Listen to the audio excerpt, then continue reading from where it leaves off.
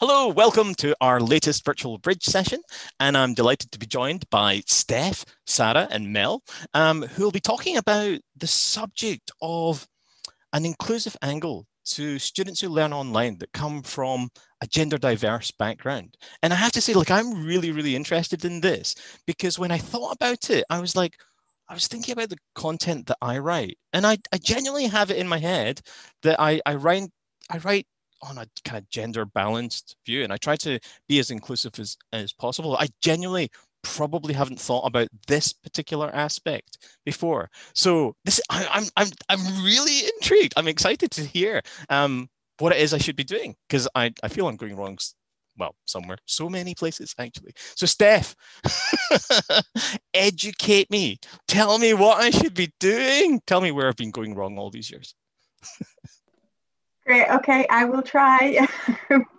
So as Kenji said, I'm Steph McKendry and I'm the Head of Access, Equality and Inclusion at the University of Strathclyde.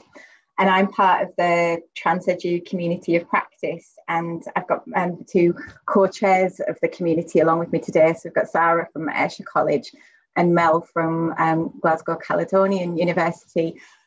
And the plan is really that I'll talk through a very short presentation, but Mel and Sara will be interrupting at any point when they've got things to add. And then we'll have time for discussion and discussion and any questions. We're really glad to come along today because I was part of the original TransEdu research project that explored the experiences of trans and gender diverse learners within Scotland's colleges and universities. And so I'll talk a little bit about that and then about the community of practice and what we've been doing to further promote awareness of trans and gender diverse learners and look at what we can do to better support them.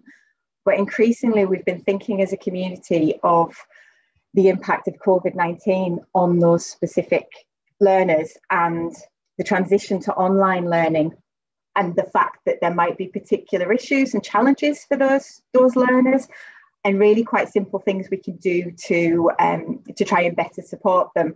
So really I hope the practical focus of today is what you can take away and simple changes you can make when doing online delivery that might make life just a bit easier for that particular group of learners. So if that sounds okay, what I'll do is share some slides with you just now and we'll talk through those. So give me 1 second while I bring those up. There we go. Okay. So initially, I just wanted to give an overall view of the experience of trans and gender diverse people within the UK in general. And what we do know is that it can be pretty bleak compared to the broader LGBT population and the general population. Trans and gender diverse people have quite poor experience in all aspects of life. And the UK Parliament conducted a review and a trans equality report in 2016. And what they said was that people experienced higher levels of transphobia. And that was almost a reality of people's existence. It's what they came to expect. They were looking at further in higher education. They said that there were unacceptable levels of bullying and harassment.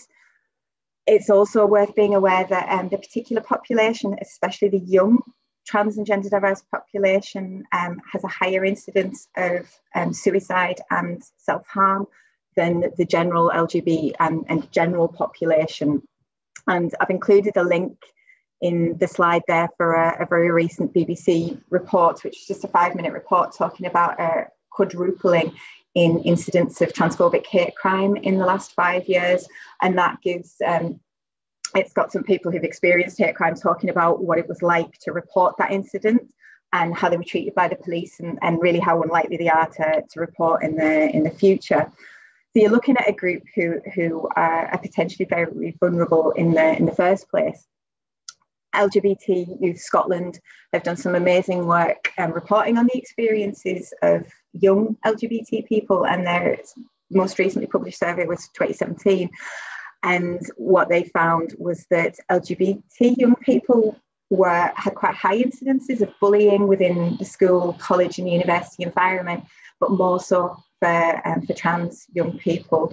So 68% of trans young people felt that bullying had negatively affected their educational attainment, and many young people just left school and got out of education as soon as they possibly could because of those experiences. A far higher proportion of them rated their school experience as bad compared to other groups. And so that's where we came in with our research project. So it was funded by the Scottish Funding Council and conducted by myself and my colleague, Dr. Matson Lawrence at the University of Strathclyde a couple of years ago now. So we did the fieldwork in 2016, 2017. And we wanted to look, there was survey data, the National Union of Students had done a lot of work, people like LGBT Youth Scotland and Stonewall had, but there hadn't really been anything looking specifically at colleges and universities in Scotland. And we all have statutory obligations, ethical obligations, but we didn't feel there was an evidence base on which to build activities. So we pitched to the SFC and received money to take forward the research. And it was an online survey that had over 150 participants, and then follow-up in-depth interviews with 20 people. And I think what's really important to see is the gender identity split of those participants. So we asked people to whether they're identified as male, female, and something else. And over half of participants didn't put themselves within the binary of male, female. So when we're thinking about support for trans people, we really need to be thinking about gender diversity. If you only have support for trans men and trans women, you're missing out the non-binary or fluid identities, and that's over half the people that we're trying to support. We had participants from every university in Scotland and 2/3 of colleges, and it was pretty much the full range of levels of learning, so from that 5 up to PhD, and every subject area. And we also had staff who completed the survey. And our main findings were fairly stark, really. So the first thing we asked were if participants had experienced barriers to their learning or work that they directly attributed to their gender identity. And 86% of respondents said yes, they'd encountered barriers either to a large extent or to a lesser extent. And what was really striking, particularly to myself, who haven't done a huge amount of research into this area before, was how low people's expectations were. So many described feelings of being very uncomfortable or feeling unsafe within a classroom or campus environment, but that they expected that and didn't really expect any better. And I found that really shocking when you think of how hard we work to make the student experience as good as it can be. People were saying, college is fine because I haven't been beaten up there, rather than because it's an enhancing place where I feel welcome and able to thrive. We asked people if they were aware of what supports their universities had in place or colleges, and over 50% of respondents didn't know if their institution had a policy that related to them or any kind of support. And I think more worryingly, nearly a quarter of people felt entirely unable to approach their institution about their gender identity. So under no circumstances did they want anybody to know that they were trans, for example.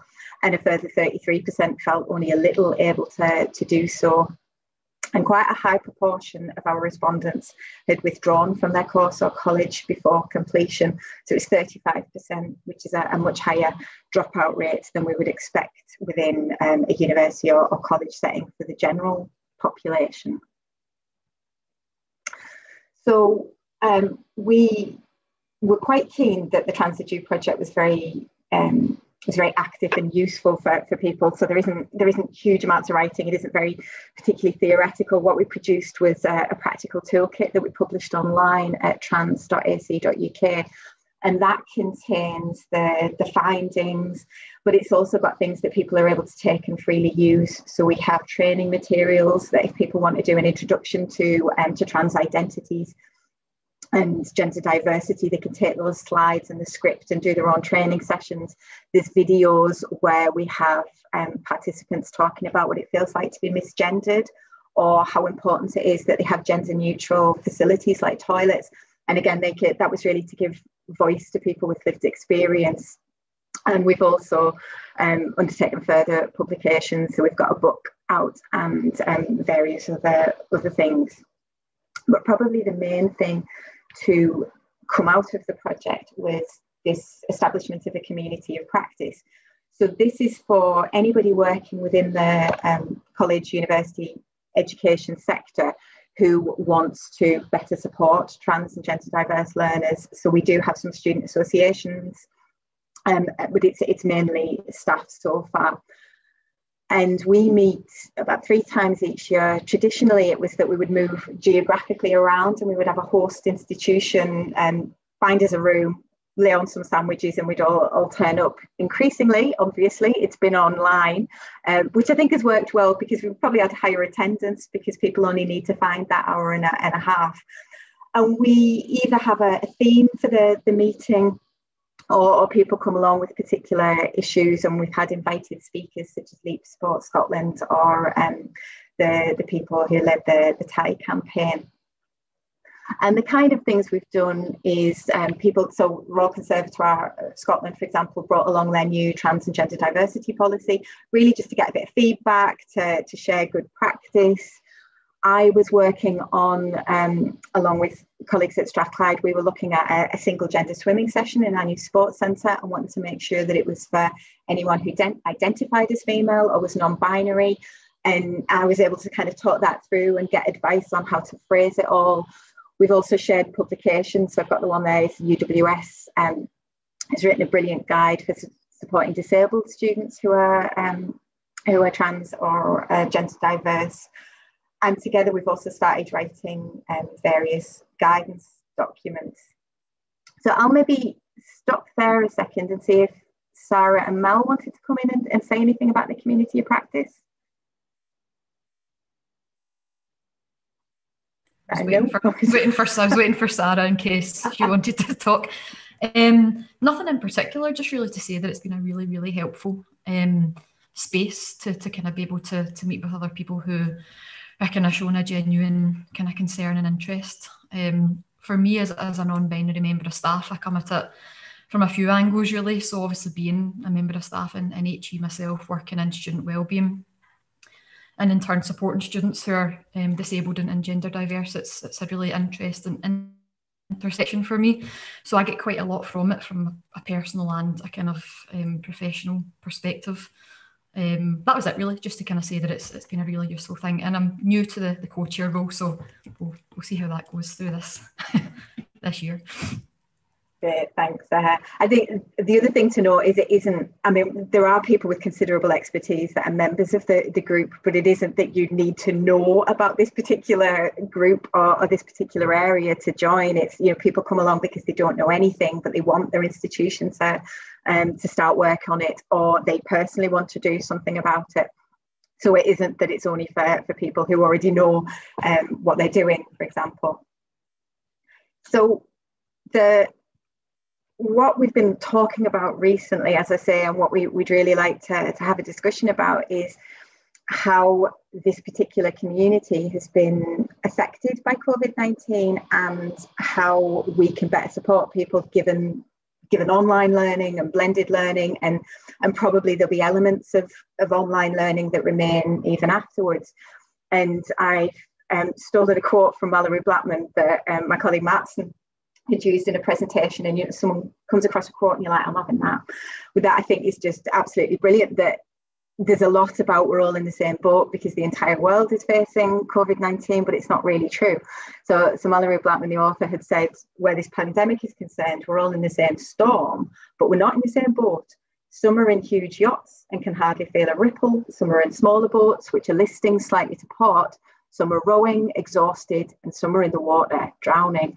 And I think that's really helps me think about the different ways in which it's affected people, and how some have been more affected than others. And we've seen that through various equality groups and socioeconomic factors.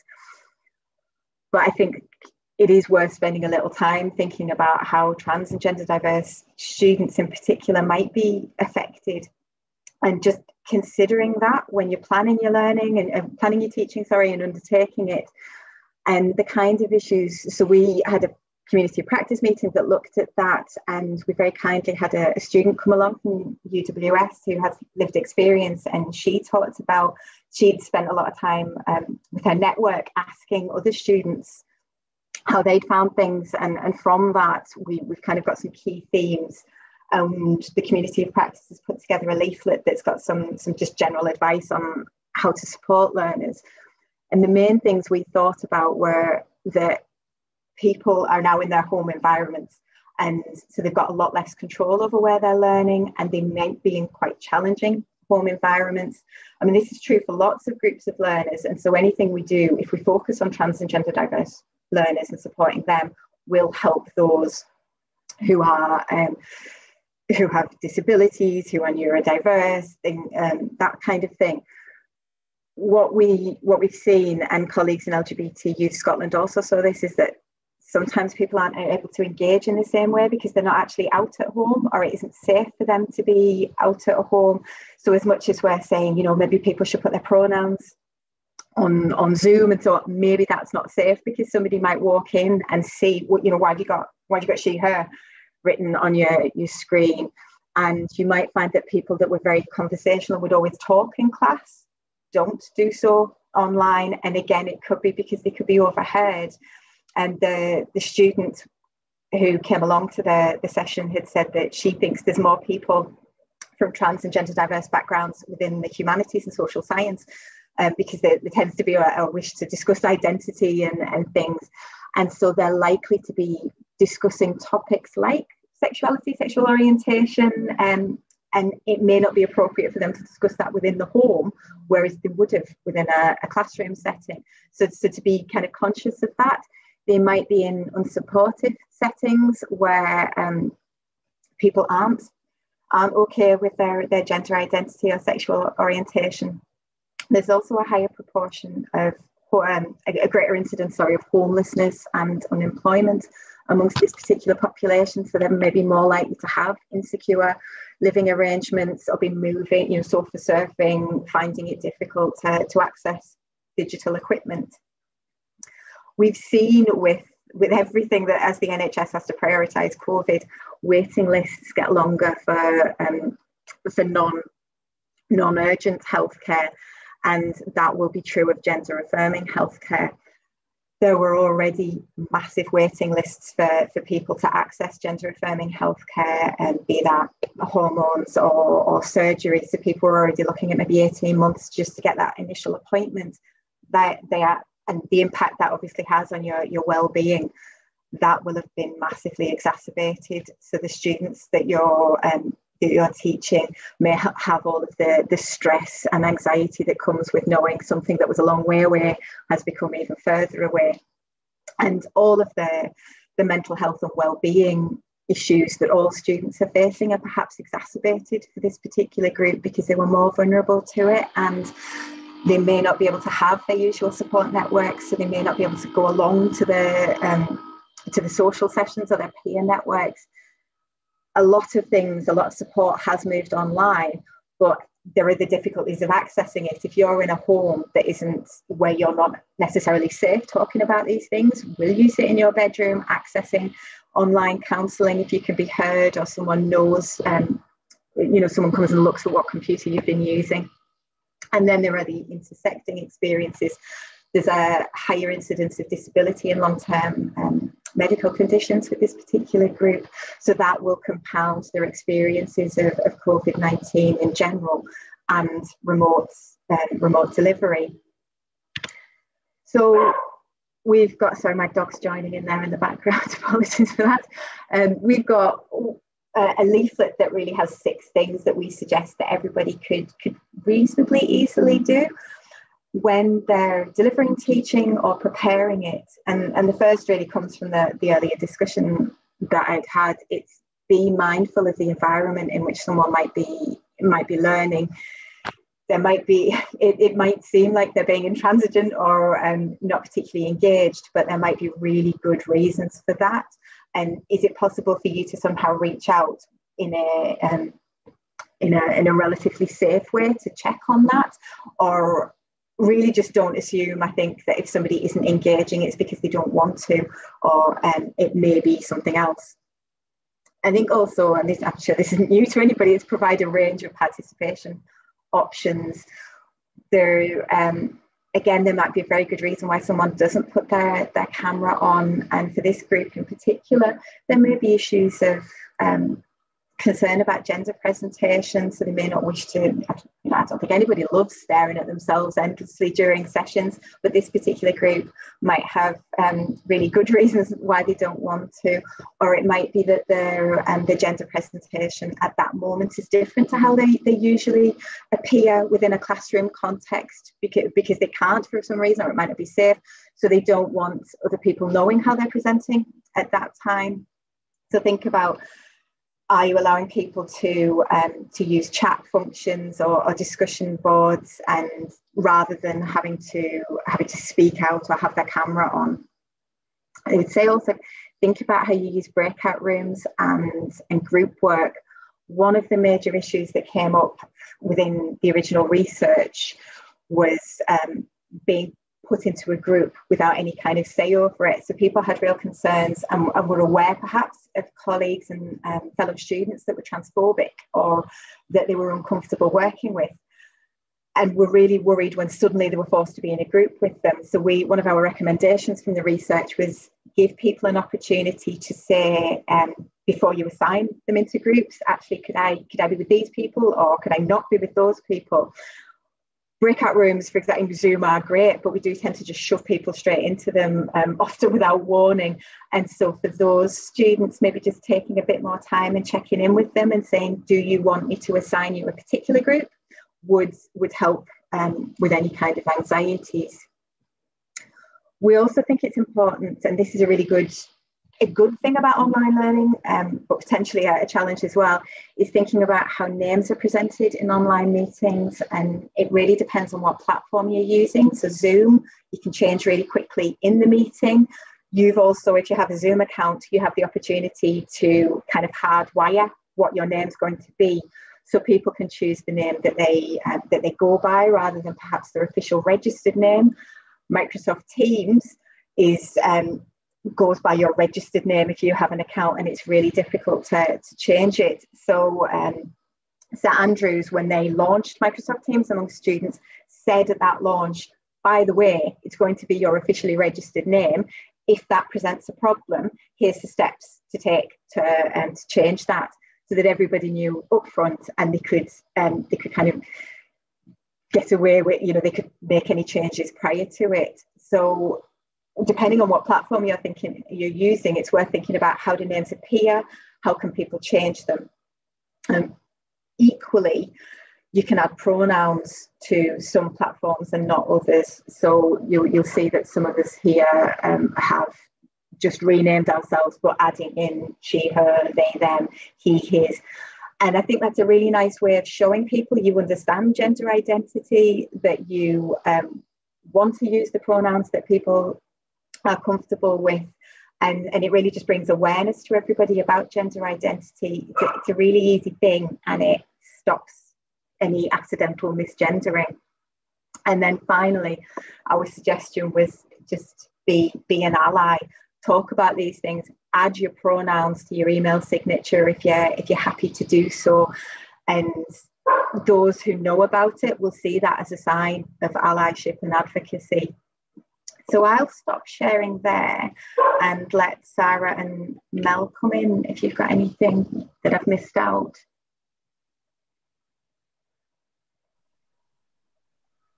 I don't think Steph's missed anything out, but I think, again, just to kind of emphasise some of the points that she made in terms of that context setting as well.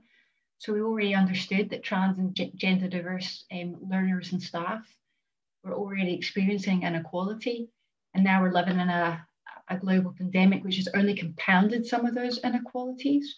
So to flip that then to some of the points there that Steph was just raising around how can we improve things for those learners and staff, and I'm going to use the word easy, but perhaps that's not what I mean, because I know how difficult it can be to then try change things within your institution, but they can also be easy changes in terms of say pronouns. And again, just to emphasise that point made by Steph, that sometimes it's also about having your pronoun included to show that you are an informed ally, that you do understand the spectrum of gender, but also for anybody who then is experiencing something in relation to their gender identity or in relation to their home life, for example, that they know that you are someone who can support them, that they could come to. And if we want our students to stay with us through this journey, I did just say journey, that those things are simple, easy, but important. Yeah, just to pick up on that as well, just a really practical kind of example. So I've had my pronouns on kind of Zoom and my email signature for quite a while now, and I've seen the ripple effect. So other colleagues in my team have started putting their pronouns on their emails and things like that. But I've also had students come back to me and say, you know, I was really relieved when I saw your pronouns on your email, because it meant I felt, you know, I could talk to you about it if I had to.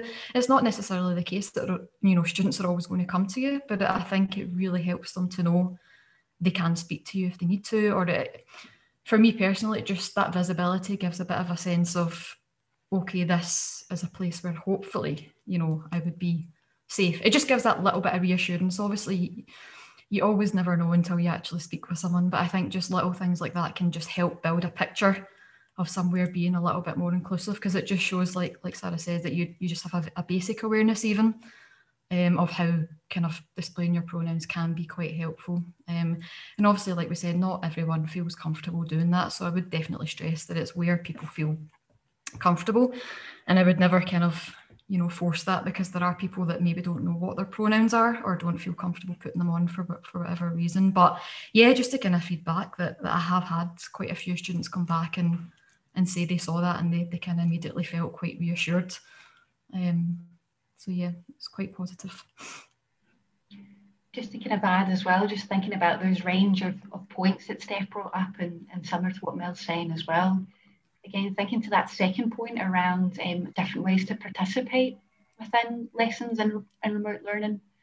And I'm sure Ayrshire College is not alone in having challenges in terms of keeping students engaged. But it's then how do you employ different ways to engage students that doesn't always rely on someone potentially being seen on camera. But I understand there's a lot of negotiation with that too. But again, just to kind of make that aware of how are we engaging with students and being sensitive to those who, for whatever reason, don't want to be on camera, to signal that they are participating.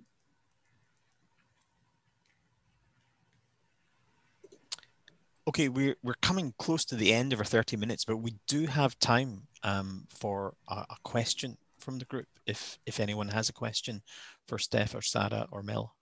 Let me start with just a question for myself. In terms of the material that we produce online as part of our lessons, do you have any advice as to how we deal with pronouns in the written content that we make visible to students?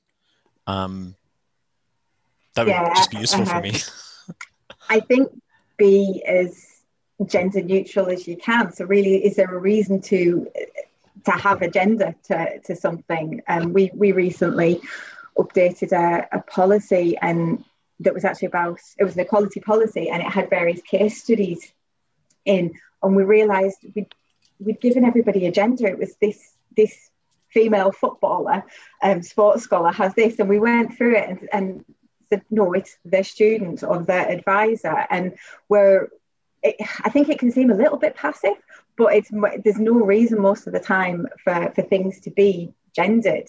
And so it's just much easier to go through it and make it gender neutral.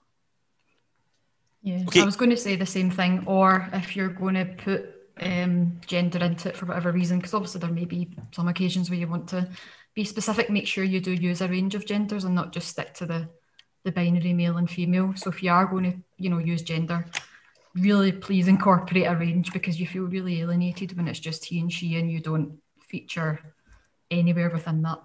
So just to flag that as well. Mm-hmm. And I think sometimes there's concerns that this will lead to kind of female erasure, but it isn't that. I think actually it helps with stereotypes, because it stops people go, the girls in the office or ladies, that tends to be quite stereotyping. So the more that you don't say ladies and gentlemen, boys and girls, the better for everybody. And our principal's actually really good. I've taken his example here, which says colleagues. And so just getting used to using things like that, I think, is really helpful for people. Okay, that's brilliant. And unfortunately, apologies to everyone else, but that's just taken us up to the 30 minutes. So for those of you joining us on YouTube, thanks so much. Thanks especially to Steph, Sara and Mel for expanding our knowledge in this area. Absolutely. And I've just changed my signature. So look, first step. Okay, so thanks for joining us for this virtual bridge session. Hope we see you again for some future session. But until then, stay safe.